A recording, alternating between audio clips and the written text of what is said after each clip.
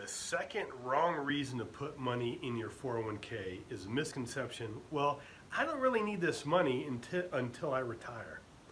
In order for that to happen, you need to have some money that's outside the 401k. So when life happens, whether it's an emergency or some major repairs, or what if there's an opportunity? What if there's an opportunity, maybe the next financial crisis, that you could go in and buy stocks at half off, or you could be the one who buys your neighbor's house for 50 cents on the dollar after the next crash.